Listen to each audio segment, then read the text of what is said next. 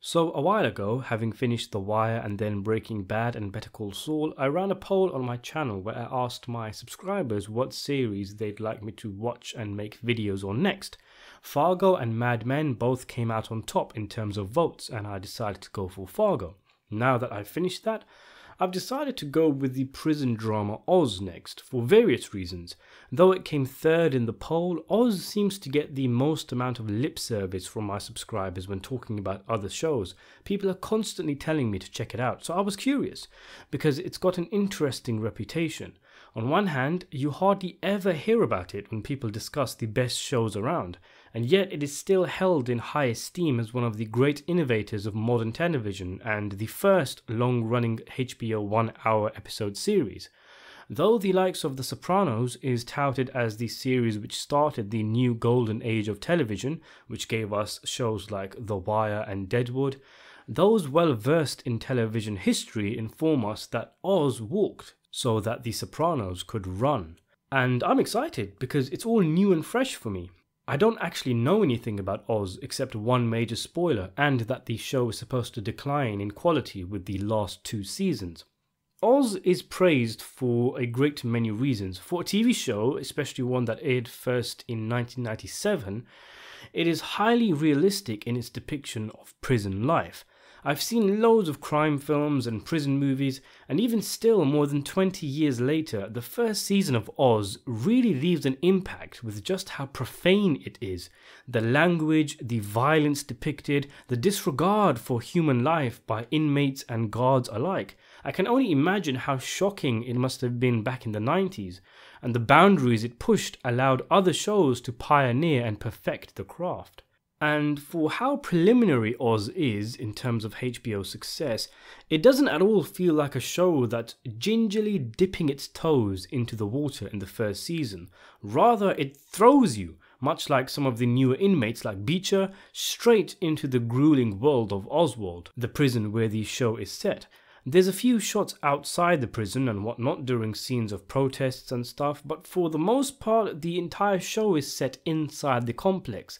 It's one of the many things that gives this show a really claustrophobic, aggressive, oppressive feel. It feels like anything can happen at any moment. Out of the blue, a major character might get shanked and killed. A fight might break out between inmates over the smallest thing. It's like any second something is going to happen. You need to be alert, you need to be looking over your shoulder. It really does capture that prison vibe well. I've never been myself, thankfully, but know people who've been inside and have seen enough videos from ex-cons to know that constant vigilance is required inside. That there is often a strangulating atmosphere inside prison, and Oz really does feel like that. There's something in the air and it ain't love, as one character says. Everybody's depressed in the show, everyone's gloomy and down, even the guards. As one of the many things explored is the fact that the guards are not paid a lot, hence why they get involved in contraband smuggling. The characters who aren't so down tend to be the more psychotic ones who feel at home in a world as oppressive as Oz.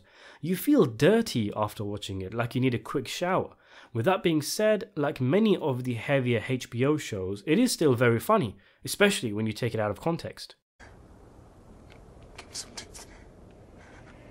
Give me some tits! Give me some fucking tits!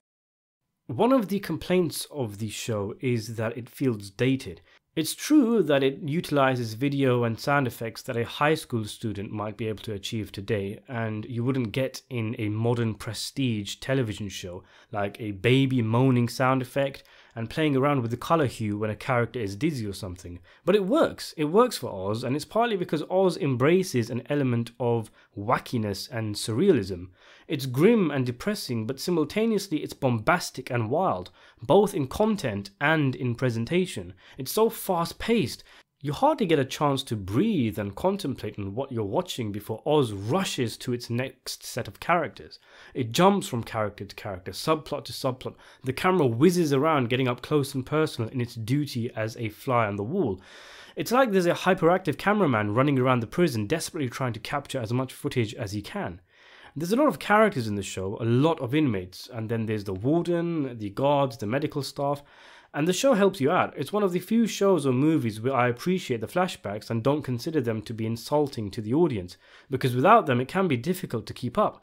We're also helped and provided levity from the brutality by some sequences where one of the inmates in a wheelchair breaks the fourth wall and addresses us directly in these sometimes surreal segments, posing philosophical questions and prison talk.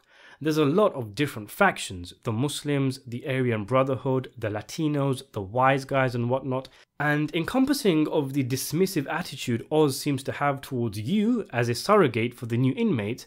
It doesn't really bother to explain them much to you. It feels like this world has started breathing and living long before you entered Oz, and the dynamics between the different factions and the complex relationships between different characters is interesting to explore and to dive deeper into. There's a lot that happens in Season 1. The basis for the show is an experimental wing of Oswald called Emerald City, presided over by the idealistic Tim McMahon, who finds himself frustrated in his efforts to transform the lives of his inmates through reformative education.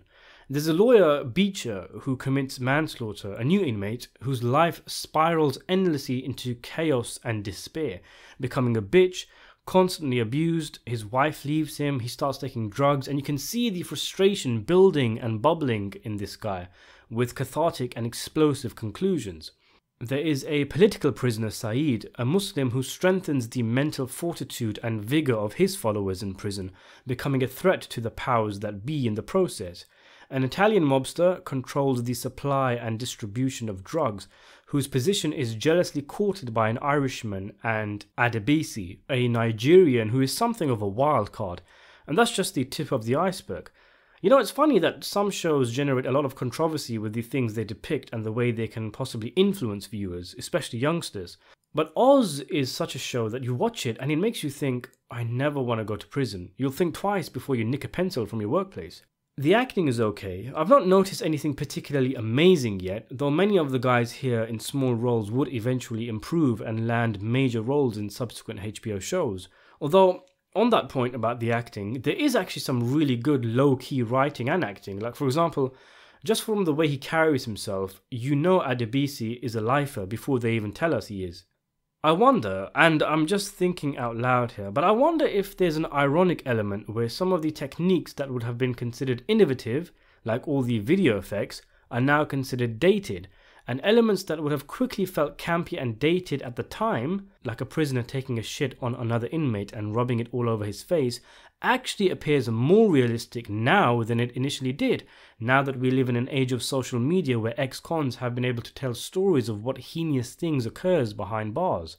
If I have to pick something that I do find dated, it's probably some of the more philosophical poised scenes and pieces of dialogue. The narration from the wheelchair-bound Augustus, for example, sometimes funny, sometimes poignant, is also sometimes pompous and a bit too flowery. The third episode talks a lot about God and faith, for example, and some of the dialogue maybe sounded boundary-pushing at the time, but comes off like it was written by an edgy teenager now. But all in all, it's a show I will definitely continue watching, and I look forward to seeing what comes next. Thanks for watching.